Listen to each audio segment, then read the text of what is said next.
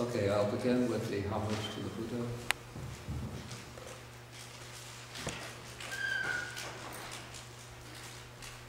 Namo tassa bhagavato arahato samma sambuddhassa.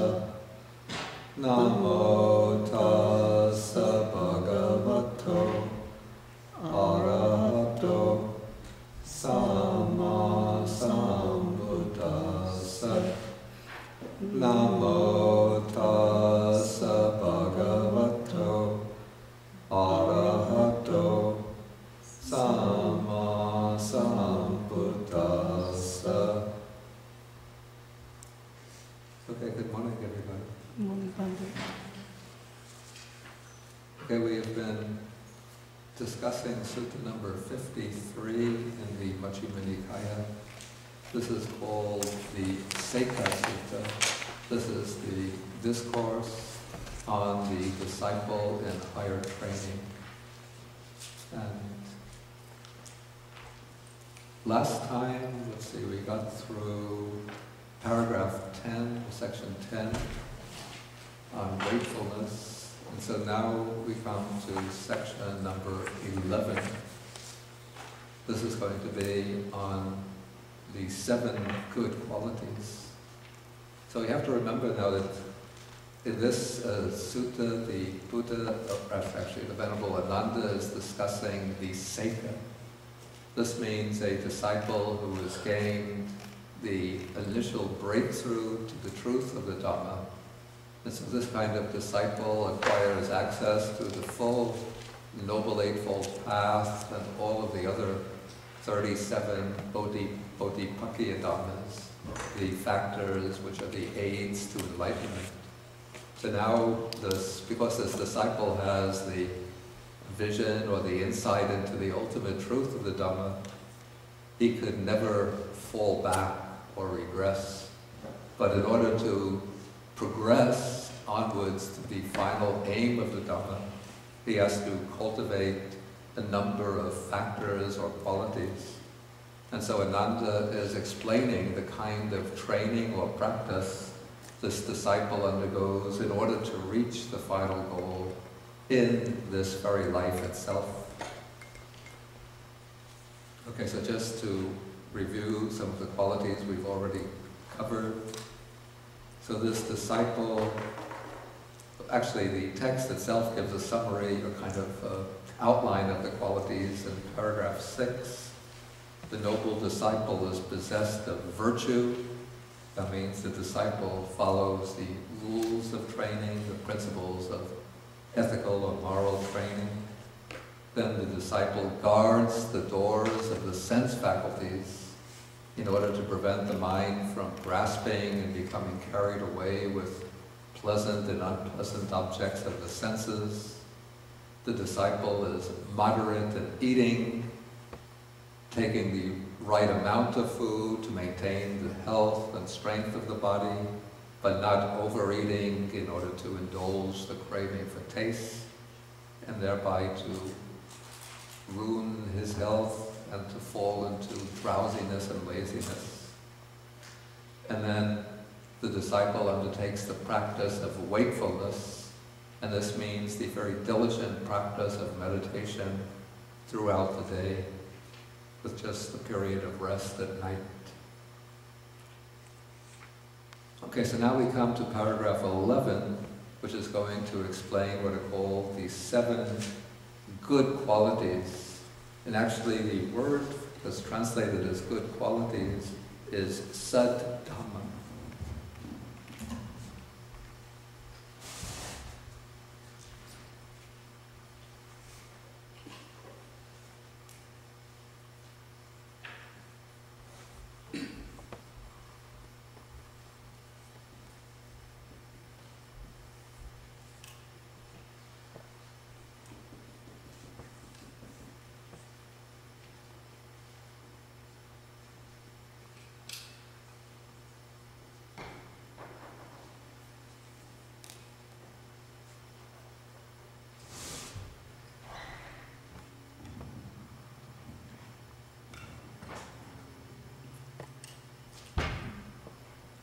Yeah, so actually the word Sat Dhamma, sometimes if it's a singular, it means the good Dharma, the good teaching of the Buddha. But we have this form, Sat Dhamma, with the plural. Actually, I think most of them have the chart on the jhanas. Anybody need the table on the jhanas? If you do, just raise your hand high.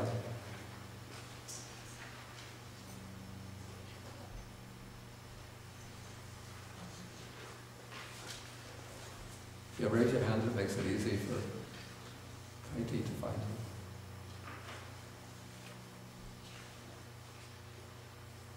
That's it. Heidi, find you.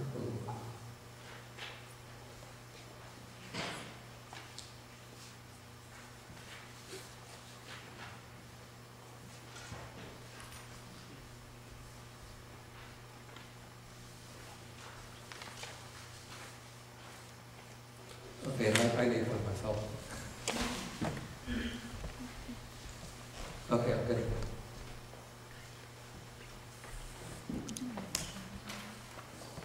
Okay, so Sat Dhamma you see the word Dhamma, on the one hand it has the meaning of teaching, on the other it has the meaning of quality or factor or element. And so here it has the meaning Sat Dhamma as 7 qualities. Dhamma is quality, and Sat or Sat means the good or even saintly persons. And so these 7 good qualities are faith, what's called hiri, translated here as shame, otapa, the fear of wrongdoing, learning, energy, mindfulness, and wisdom. Okay, so one begins with faith or saddha. So saddha is the quality by which one commits oneself to the Buddha, the Dharma, the Sangha, and the training. And what is the special object of faith, as described here, is the enlightenment of the Buddha.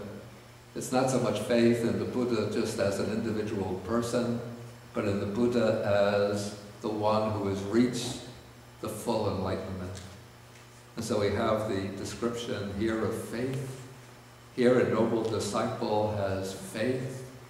He places faith in the Tathagata or Buddha's enlightenment, thus that the Blessed One is the accomplished one, or the Arahat, the one who's fully liberated, the one who is fully enlightened to all the principles, all the truths of the spiritual life, the one who is accomplished in true knowledge and conduct, the fortunate one, here it's rendered sublime, the one who has reached the true goal, the knower of the worlds. Then we come to 4 qualities that highlight the Buddha's ability to teach others. He is the incomparable leader. It's actually, literally, it's sarati, which means chariot driver. So the chariot driver has to tame the horses, and the Buddha tames not horses, but people to be tamed or to be trained. He is the Satta Deva Manusana, the teacher of the devas or deities and of human beings. He is Buddho, which means or suggests both the one who is himself enlightened and also Bodhita, the one who enlightens others, who conveys the truth of enlightenment to others. And then he is blessed. It's not such a good translation, because it suggests that somebody has blessed him, but rather it means he's the one who is endowed with all noble or lofty qualities, which he's perfected over many, many lifetimes. And so one places this trust, confidence, or faith in the Buddha, so that this faith in the Buddha acts as one's inspiration, one spur to development, and also it means that one fully trusts the Buddha as the guide along the path. The second of the good qualities, here it's translated as shame, but I want to take the Pali word, which has a more precise meaning.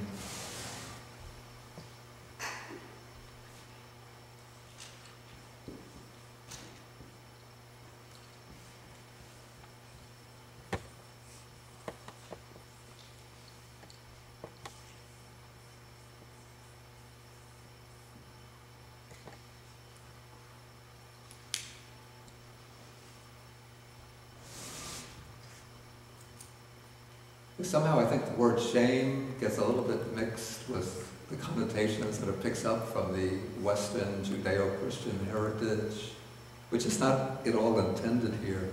What is meant by hiri, I call this the inner monitor, or maybe we could even call it the voice of conscience, which when one is tempted to do something which is unwholesome or ethically inappropriate, it's that inner voice that tells you this kind of deed is wrong.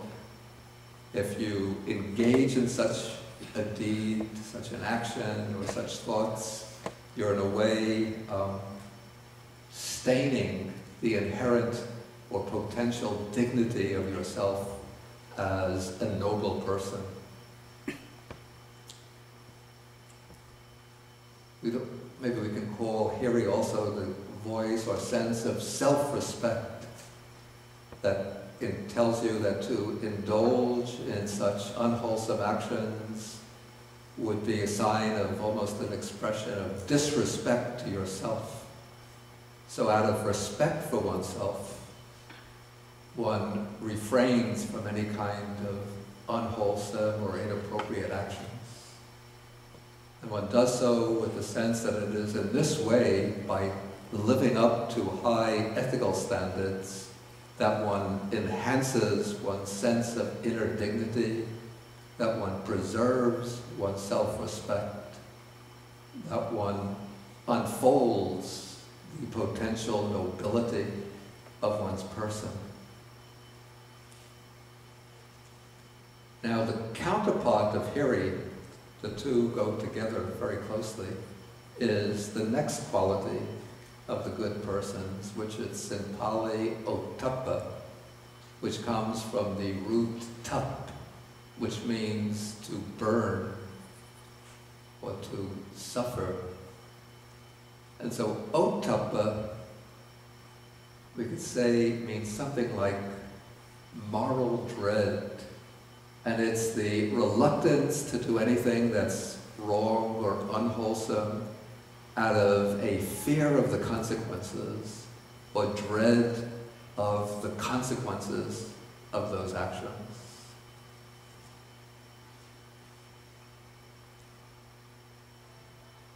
And so, ottappa functions by, in times of temptation, enticement, reminding one that if one engages in such actions, it's possible that others will find out about it and then blame you and criticize you. And then you have to face all of the embarrassment, humiliation of being blamed and criticized by others. And especially in these days, with the internet, one little slip up, especially if you're a prominent person, and boom, everybody knows about it. Like just this past week, this director of the IMF, International Monetary Fund, 2 weeks ago he's sitting on the top of the world. Now he's sitting, I hope he's still sitting there. I think he gets released on bail. He was in a prison in Rikers Island with all these handcuffs around him. And another man I'm not quite following.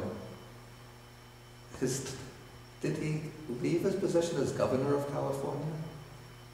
He's finished already, isn't he? Yes. So he was replaced by Jerry Brown already, right? Yes.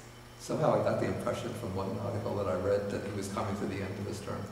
But okay, a couple of weeks ago, he was like one of the most powerful, famous, highly regarded people in the country. Now everybody is looking at him as a renegade, so to speak. It's a kind of rascal, you know, obnoxious, arrogant rascal, which is... Okay, so this is one of the consequences, you know, blame, criticism from others. And it has to be criticism of good people, not, you know, if you're being criticized by bad people for not engaging in bad actions. One shouldn't be worried about that.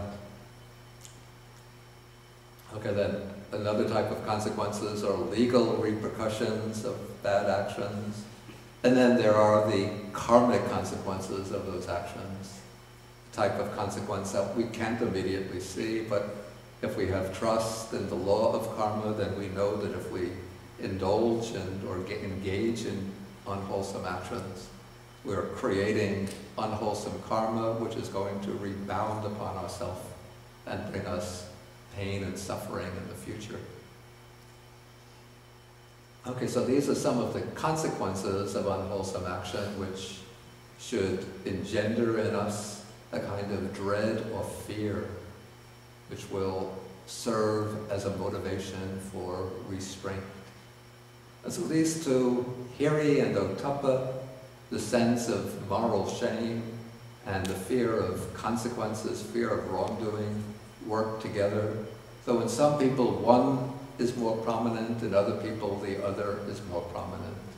I guess it depends on whether one is a more introverted type of person. In that case, the sense of hiri, or of moral shame, is more prominent. If one is a more extroverted, outward-going person, then ottappa, the sense of moral dread, fear of wrongdoing, is more prominent.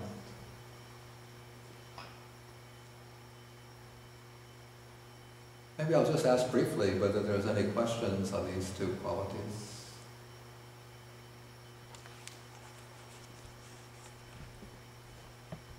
Okay, then we'll move on to the next one.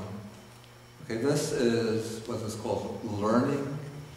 And so it's expected that the disciple who is cultivating the path will be one who has learned much of the Dhamma. And maybe it's probably appropriate that Venerable Ananda is the one who's giving this discourse. Even though the Buddha himself originally grouped together these 7 good qualities, but Ananda is the one who is best known for his learning of the Dhamma. So Ananda says he is one who has learned much, remembers what he has learned, and consolidates or stores up what he has learned. Such teachings as are good in the beginning, good in the middle, good in the end, teachings with the right meaning or right goal, and with the right phrasing, which are correctly expressed, and which affirm or which declare the utterly perfect and pure holy life or spiritual life.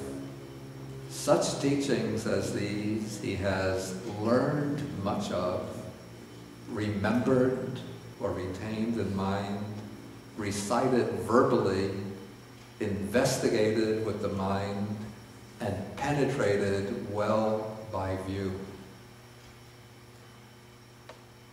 When you're reading this casually on your own, you might just come across these 5 terms and just sort of sweep them all in just very quickly. But if we actually focus on their precise meaning, we could see that these 5 terms are set out in this particular sequence because what they're actually sketching here is a kind of program of education or learning. I call this the curriculum in the Buddha Dhamma. Maybe it's like the 5 steps of learning in the Buddha Dhamma. So first it says that these teachings of the good Dhamma, one has learned much of. and the Pali has literally one has heard much of, because in the Buddha's day the Dhamma teachings weren't written down, so in order to learn them, one has to go to listen to Dhamma talks, Dhamma discourses, and so one has to listen and listen very carefully.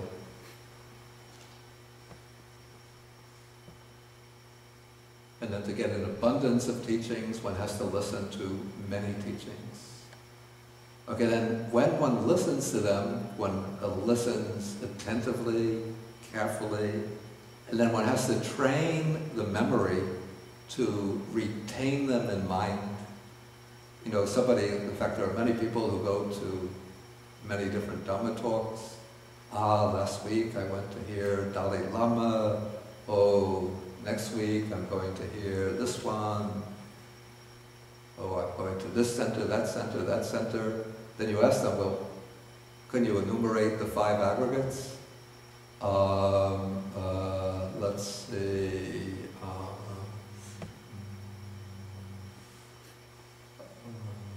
Attention.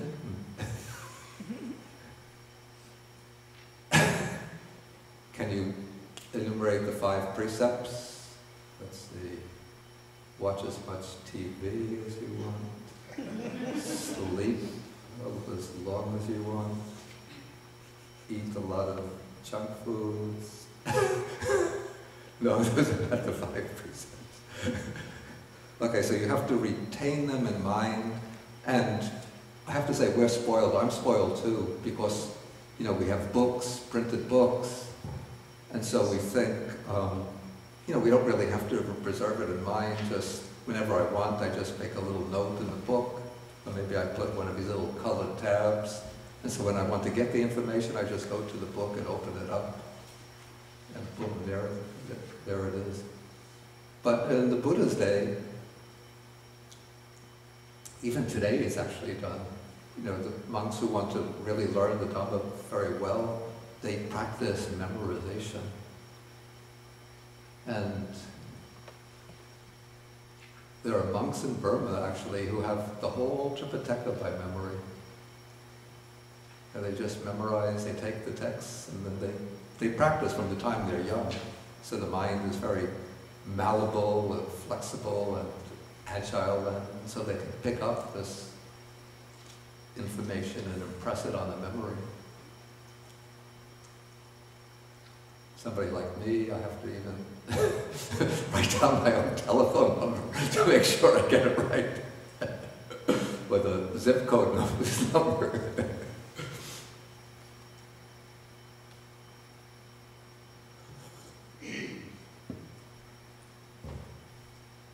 Maybe because the 4 digits of my telephone number and the second 4 digits of the zip code number are just the same numbers that are scrambled in a different order. So the telephone is 3624, the zip is 3426. So to avoid a mix-up, I have to write them down. Okay, but as one practices, one finds, you know, memorizing texts, you find that the mind starts gaining a certain strength in its capacity to retain information. I used to do this like long ago. I used to practice memorizing some text, and at the beginning it was so difficult. You just have to go over again and again and again, even the simplest little texts. But then after one practices, it's a little bit like developing a skill, maybe playing tennis or lifting weights. You know, if you begin trying to lift up, when you begin weightlifting, even a fairly light weight, it's so difficult to lift. But as one practices, one gets stronger and stronger, then one can start lifting heavier and heavier weights. And so in this way, we have these monks who are able to memorize the whole Tripitaka.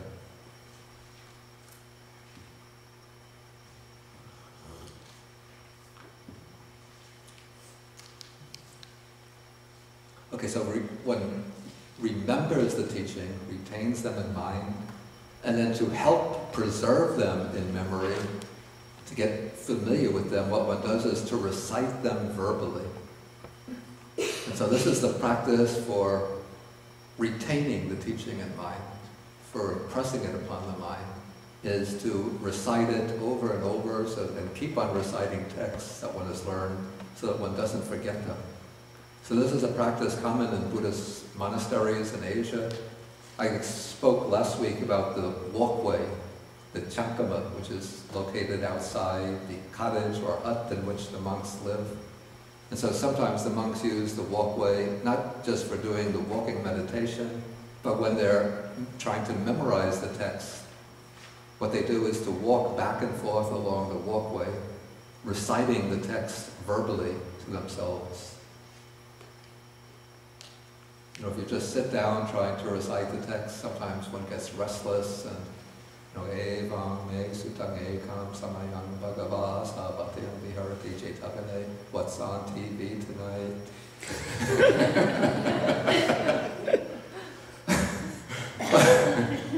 But if one is walking back and forth, you know, somehow the energy involved in walking back and forth, or maybe it's the rhythm and the recitation, the rhythm of the walking and the rhythm of the recitation synchronize, and so it sustains one's effort to continue reciting the text.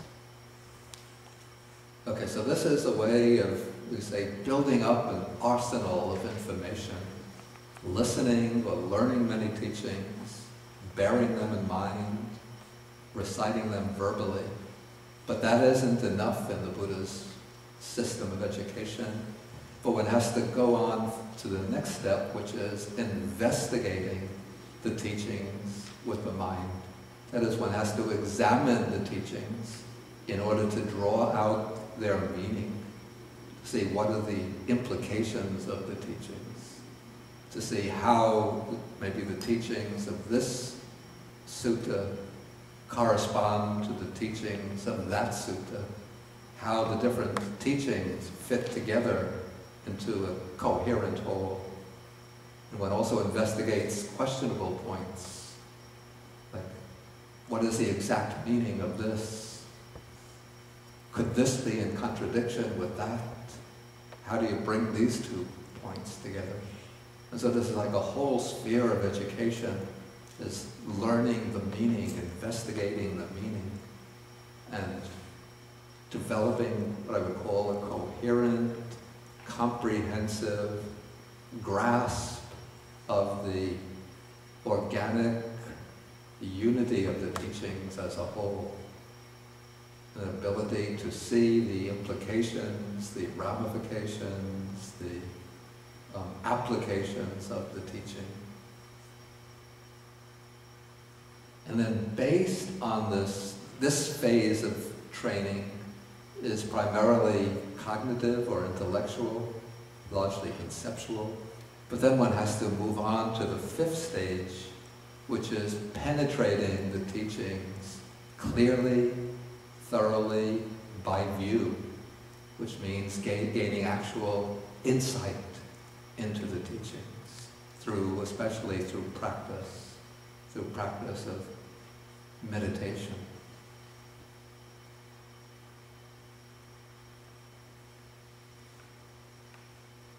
Okay, so all of this comes together under the heading of learning.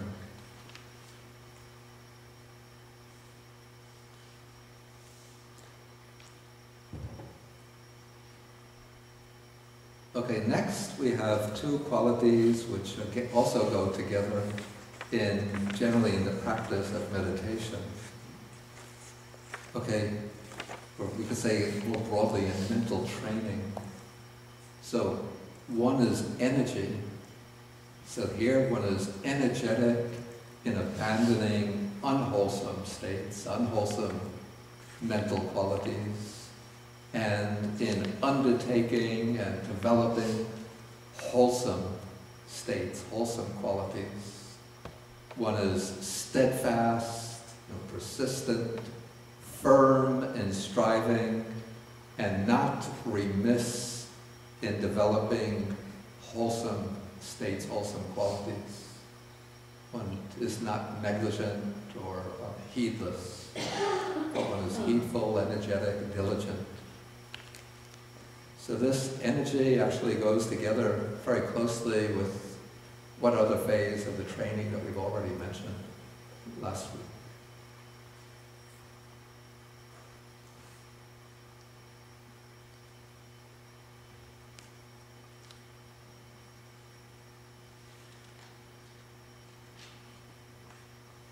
Something I spoke about last week. It's one of the previous factors.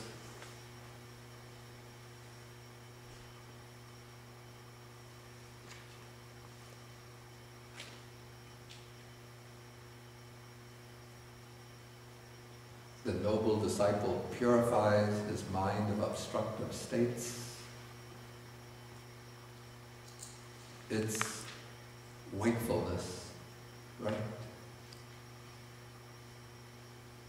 So when one is energetic, then one is working to abandon these unwholesome states and to develop wholesome states. And basically that's what one is doing. One is devoted to wakefulness. And then this energy works together with mindfulness.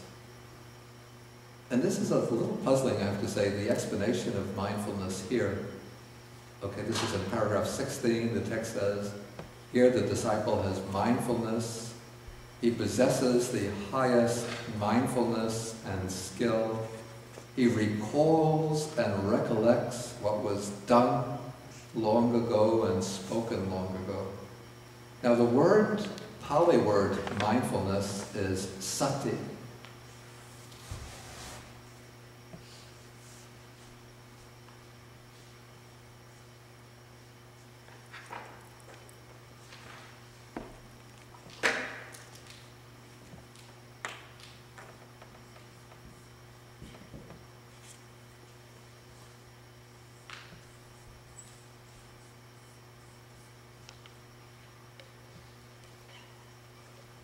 And the word sati comes from the verb sarati, which means to remember. And in common Indian usage, even at the time of the Buddha, the word sati was used in the sense of memory or recollection. But the Buddha took the word sati and then gave it a new meaning in his teaching, which means not so much remembering the past, but you could say remembering the present.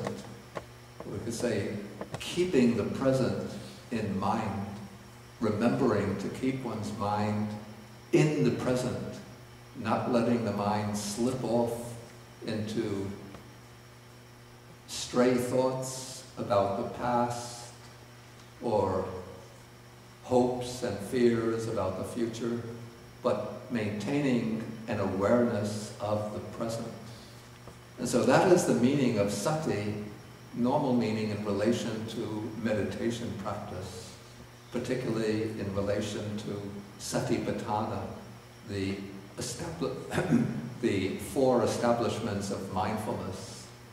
And so when practicing the four establishments of mindfulness, one is aware or mindful of what is occurring in the body. One is mindful of whatever feelings are arising. One is mindful of states of mind. And one is mindful of the different factors or aspects of the teaching that one can recognize in one's experience. Okay, so that is the special meaning of sati that the Buddha gave to the word, which is somewhat different from the meaning of sati in ordinary discourse, where it means remembrance of the past. But also it seems sometimes the Buddha uses the word sati also in the sense of remembrance of the past, probably because when one is attentive to the present, keeping the present experience fully in mind, then it improves one's memory on later occasions so that one could recollect at a later time what is occurring now. And so perhaps this is why in this place mindfulness is explained as the ability to recall and recollect what was done and spoken long ago.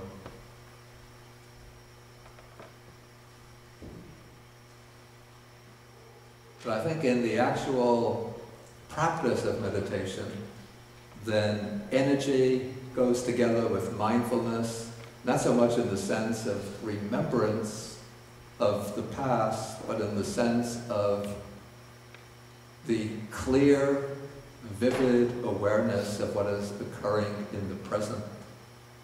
And so when mindfulness and when energy and mindfulness work together, then one is energetic, I say one is energetically attending to the present. And as one attends energetically to the present, one becomes able to see more and more precisely at subtler levels what is actually occurring in one's own bodily and mental experience. And what this eventually uncovers or exposes is the arising and passing away of all phenomena of experience, all the constituents of experience. So in this way, the practice, the diligent practice of energy and mindfulness give rise to the seventh quality, good quality, which is panya, or wisdom. And so the text says, here the disciple is wise, he possesses wisdom regarding the arising and disappearance of things, the rise and disappearance of phenomena. And this is the wisdom that is noble and penetrative. It penetrates the truth, and it leads to the complete destruction of suffering. So this is the, we would say, the initial insight into the arising and passing away of phenomena. And that means the insight into what particular quality of phenomena. Exactly. The insight into anicca and impermanence. Okay, so that wraps up how the noble disciple possesses 7 good qualities. Maybe do we have any questions on anything covered so far? Can you explain again the relationship between remembrance and energy? You were just speaking fast. I was speaking too fast. Because it's complicated. Yeah. Okay, let us put it this way. I'm a little puzzled by the relationship between energy and remembrance, but I take sati, I would take it more in the sense of the clear awareness of what is occurring in the present. You know, what we'd ordinarily mean by mindfulness in the meditative practice. So we have the energy working together with mindfulness in the sense that one is attending mindfully to what is occurring, you know, from moment to moment. And it's the energy that enables one to sustain that mindfulness. And then the mindfulness will also bring to mind, it will sort of expose unwholesome mental states when they arise. And so one could then make the effort to remove them. And it will also expose good wholesome qualities that arise in the mind. And so one then makes the effort to preserve them and to strengthen them. And so what I say is just that when one is mindful of what is occurring in the present, that makes the mind more adept at remembering what is occurring so that one will have a better memory and be able to recollect what was happened a long time ago.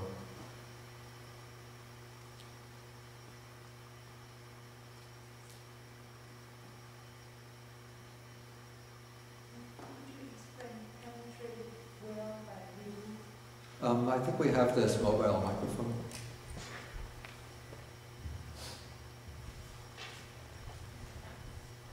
Could you explain penetrated well by view, if that means gaining actual insight through practice? Why can't it say penetrated well by development or by practice? Wait, I'm not really hearing you clearly. Speak a little more loudly. About the phrase, penetrated well by view, if that means gaining actual insight through practice, why isn't it phrased as penetrated well by development or by practice, but instead just say by view? My problem is with the word by view. Yeah, the actual word used here in Pali is ditti, which sometimes it has the meaning of a sort of intellectual view, other times it means through actual insight. I take this to be the actual insight. So it can be maybe taking more broadly, beginning with getting a clear conceptual understanding through investigation, and then through practice going on to direct actual insight. So if we take it in that second sense, then penetrating well by view is not something completely separate from the seventh factor, wisdom. You know, it's penetrating well by view, which means penetrating with wisdom. And the learning of the Dhamma comes to fulfillment with the practice of energy and mindfulness that culminates in wisdom.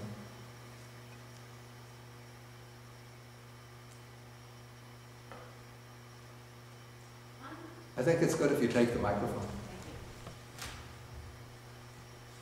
I'm new at this. So I'm having a little trouble accepting the distinction between intellectual insight and grasping a matter more deeply through what I think you're saying is experience. Yeah. I mean, to my way of thinking, Yeah. The intellectual insight may or may not be more limited. The what? May or may not be more limited. You know, the sense I get from what you're saying, or what The what you're text. saying is, or did you say Ananda? Yeah. Is that the actual incorporation of that insight, physical experience incorporating that insight, is better, and I'm questioning that. I don't know if that's a correct interpretation of what you just said. Well, let us say that the actual experiential insight does represent a higher stage of development than just being able to understand the principles intellectually. It's not in any way to devalue intellectual understanding, but in the systematic unfolding of the Buddha's teaching, one proceeds from learning to getting an intellectual grasp, and then going from the intellectual grasp to a very direct personal insight. So they are sequential in that way.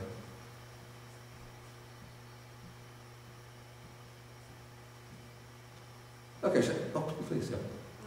Is this energy Dhammapachari? Yeah, you can take the... Okay. Is this energy Dhammapachari? Is it the same? Dhammavicaya. Dhammavicaya. Dhammavicaya is investigation of the Dhamma, which seems to cover, under the heading of learning, it seems to cover both the investigation with the mind and penetrating well by view. So energy itself, within the 7 factors of enlightenment, this energy is actually the 3rd factor of enlightenment, which is energy. Is this one of the 10 perfections? Is this one of the 10 perfections? Energy is also one of the 10 perfections. Yeah. So energy, some of these factors, they fit into a number of different schemes of principles of practice. It's just trying to think of an analogy. Anyway, you could fit them into different schemes, like bricks fitting into different buildings. Same brick fitting into different buildings. Okay, so let's move on, because I want to finish the sutta today. Okay, so now we come to, this is the next stage of training. So how, this is going to be the achievement of the jhanas, which now we come into the stage of real samadhi, deep samadhi. So how is a noble disciple one who obtains at will, without trouble or difficulty, the 4 jhanas that constitute the higher mind and provide a pleasant abiding or dwelling in happiness here and now? Okay, so now this is going to be followed by the standard formula for the 4 jhanas. And so I'll go through it and sort of give a brief explanation. Here, quite secluded from sensual pleasures, secluded from unwholesome states of mind, the noble disciple enters and abides in the first jhana. Actually, to get the full formula, we should go to page 275, paragraph 19.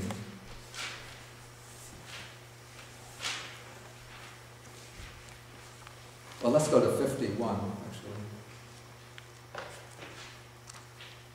Sutta 51.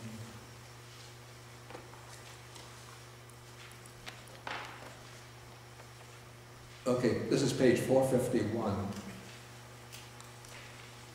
Okay, having thus abandoned these 5 hindrances, imperfections of the mind that weaken wisdom, quite secluded from sensual pleasures, secluded from unwholesome states. These are the unwholesome states of mind that have to be removed to enter the first jhana.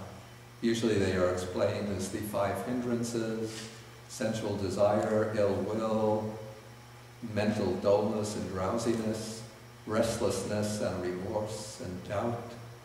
One enters and abides in the first jhana, which is accompanied by applied and sustained thought with rapture and pleasure born of seclusion. Okay, now, in entering the first jhana, the mind has arisen, has emerged from the 5 hindrances and all distracting thoughts. It has become focused one-pointedly upon its object. Usually the object is called a nimitta. Often it takes the form of a kind of bright light or bright disk. And in the jhana, one has, according to what's mentioned in the suttas, on the table I have both the sutta exposition and the Abhidhamma explanation. So in the sutta, we have a distinction of what is absent, what has been removed, and what is present. So what is absent are sensual pleasures, unwholesome states of mind, and what is present are applied thought and sustained thought. Sometimes I translate them now as thought and examination. But it's best to use or to refer to the actual Pali words, which have more precise meanings. The 2 words are vitakka and vichara. And just below the table there's some explanation of them. Vitakka, which is sometimes translated applied thought, initial thought, mental application.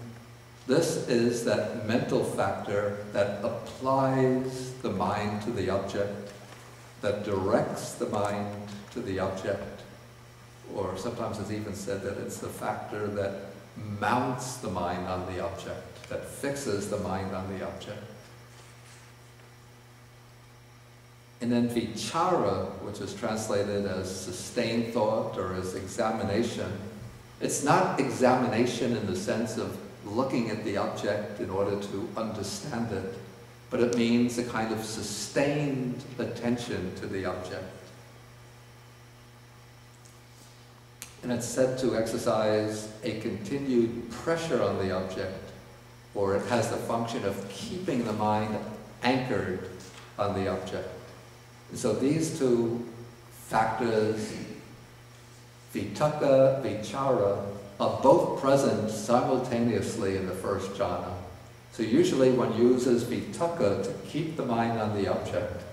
So say, in our ordinary experience, trying to focus on the breath.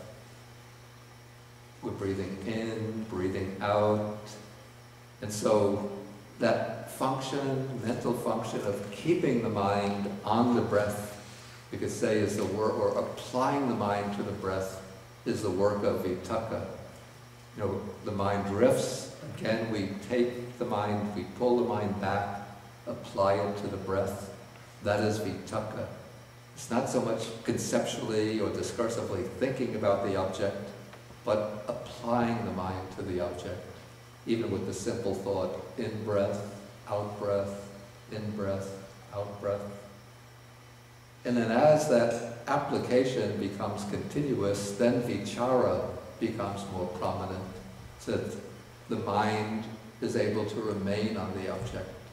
And that function that keeps the mind on the object is vichara. The commentaries give some similes to illustrate their relationship. The similes are not perfect, they have some faults. I like the simile of the two hands which are being used to wash the dishes. With one hand, we hold the dish so that it doesn't fall away. And then with the other hand, we take the dishwashing cloth or the sponge and we rub the dish. So the hand that holds the dish, this is like vitakka, which applies the mind to the object. And vichara is like the hand which rubs the object with the sponge.